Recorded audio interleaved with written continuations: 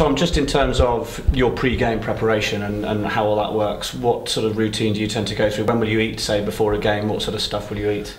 I have a pretty big breakfast if possible. Try and eat early. Plenty of porridge, eggs, beans, all the usual stuff really. Nothing too fancy. Bit of veg if I can.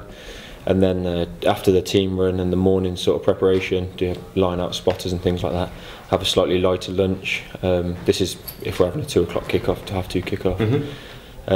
You know, a bit of pasta, maybe some tuna or chicken or whatever's out, and just fairly light, nothing too heavy, because I don't want to go into the game feeling too bloated or anything. Sure. Do you have a particular sort of stuff that you will eat every single time? Do you have any sort of routine like that? No superstitions or anything.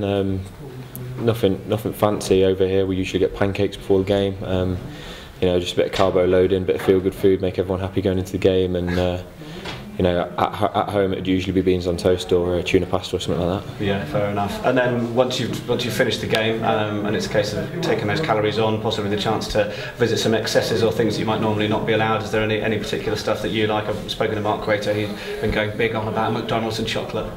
There's nothing in particular. Yeah, biscuits are a big one for me. I'm one of the lucky ones. I don't have to be too careful on what I eat. If anything, the more the better. Trying to keep some body weight on. So yeah, I mean, I'm pretty good at getting my fundamentals done, the protein and stuff first, all the good nutritional stuff that I talk about recovery wise, and then after that I can just pile whatever I want on top. So if there's a pizza going or a couple of packs of digestive biscuits, chocolate biscuits, and I'm all over them. Brilliant, sounds good. And in terms of the sort of discipline that you have to have as a professional player, obviously it's amazing to be able to be paid to play the sport that you love and do all of that, but you know, maybe the opportunity to go away where you might like to, or with family, or to spend time with them. Do the sacrifices come into it? How much does that sort of weigh on your mind in terms of being a professional sportsman? This pre-season has been difficult in that sense, because I've got a young boy and my girlfriend's pregnant as well, and another one on the way, so spending a lot of time away from home has been difficult. You know, things like Skype and the laptops and that make it a lot easier these days, and we're not too far from home, so I travel whenever I can. But yeah, that is a bit of a strain at the moment. But like you say, you know, particularly a big opportunity this year, and you know, it's a sacrifice that's got to be made, and it's something I've always looked forward to and always aimed for. So I'm not going to let something like that really play on my mind too much. Yeah, certainly. And just going back to this weekend, then a lot of competition for the back row places in England shirts. What do you feel that you've got to do, and what skills do you bring to the party that you're hoping will stick in Jono's mind?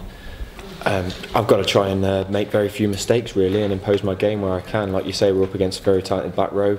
Sam Warburton in particular is captain the side and playing really well. So basically, just got to try and get myself in the game.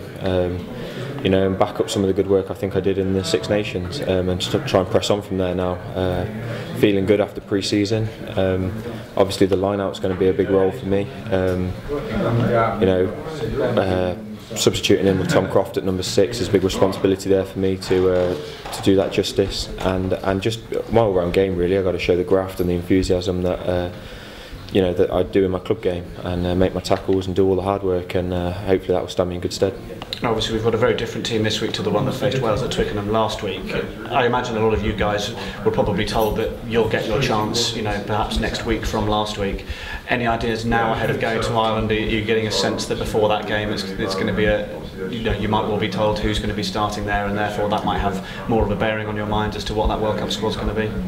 I don't know. I have no idea what they're going to do with the squad, to be honest. I can only imagine that they'd pick as close to their full strength as they could for that last game. That's what I would do personally, but I can't say that's what the coaches are going to do. Can't say that's what their plans are. I'd like to think that's what they'll do, and we'll have a good idea from there.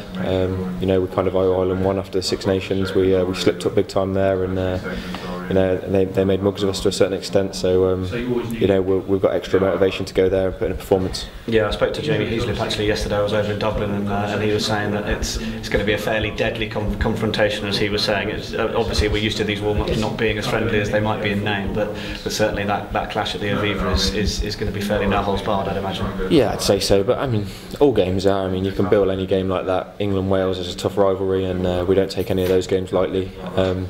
Whether it's at Twickenham or the Millennium Stadium, and then heading to Ireland as well, that's always another big challenge, and having been beaten quite comfortably last time around, we'll be looking to right a few wrongs there. Well, Tom, we hope you go well in the back this weekend. Best of luck. Thank you very much.